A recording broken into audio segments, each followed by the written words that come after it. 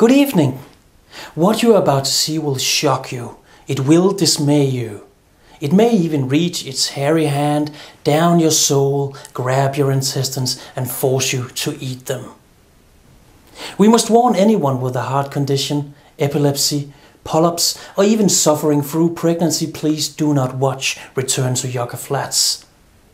We also recommend that anyone with taste and an appreciation for real filmmaking please turn away. For the rest of you remaining with us, please regard this as a waiver of your rights. You cannot sue, and even if you did, we wouldn't care. Morons, you have been warned. There will be no refunds.